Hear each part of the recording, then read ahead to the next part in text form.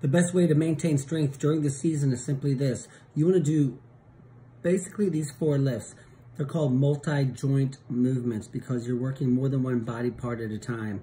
So basically, bench press, right?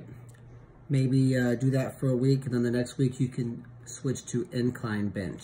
So that way you're sort of hitting the muscle differently, but it's still the same basic exercise. Then you want to do an overhead press. It could be a straight bar, a barbell, or a dumbbell. So that is working your shoulders, your forearms, your triceps. So that's your overhead press. Then you want to do some kind of a row, whether it's 5 sets of 10 pull-ups or seated rows where you're rowing to your chest, or overhead pull downs. I'd probably rotate those. The key is just to do one exercise. Now, sure, you can do both. You can do bent rows and then pull-ups, but we're pretending we don't have a lot of time here. Then you want to do one leg movement, which should be either squats, deadlift, or walking lunges. You can rotate through those. So now you say, how many sets and how many reps? I would do 3 sets of 5 to 10, all right? So let's say, with my deadlifts, I did 9, and then I take a 90-second rest. 90-second rest is all you need. I wouldn't take any more, any less. Then you do another set, and then you did 7, and then the third set, you only did 5. That's good. Move on. So you have 4 exercises. So now you can go into the gym, and you can also compound set those, right? So you can do bench press and then deadlift. Then go back to the bench, go back to the deadlift. And this is still going to give you about 90 seconds, maybe a little bit more if you do this. Rest in between, but who cares? We're not bodybuilding.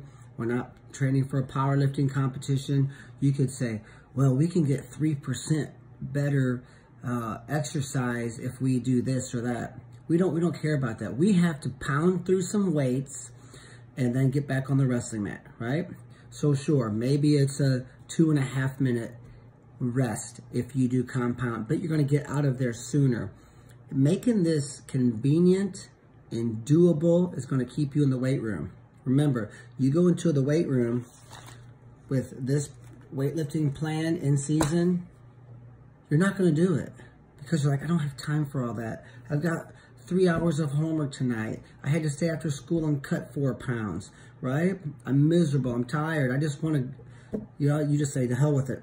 I can't do this, right? But when you are motivated and all psyched up about winning the state title, you came up with a weightlifting in-season plan. It's not doable. Do this in the off-season. During season, jump into the weight room, pound through a chest and a leg exercise, chest, leg, chest, leg, chest, leg, and then run over here and do overhead press or row, and overhead press, right? A military press, whether it's a dumbbell or barbell, and then go back to your rows or pull-ups or pull-downs. Go back to the military press, go back to the rows, military press, rows. Get the hell out of there, right? 3 sets to 5 to 10 reps, those 4 movement patterns, and then get out of there. And some people say, well, I really need to work my grip strength. Then I need to work my calf raises. You don't have time for all that, right?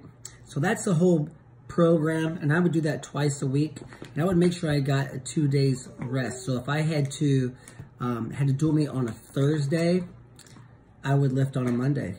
So you can't say, well, I lift every Tuesday, Friday. You can't do that. Every week might be different. You might have to lift on a Sunday, right? Because you have a dual meet on a Wednesday.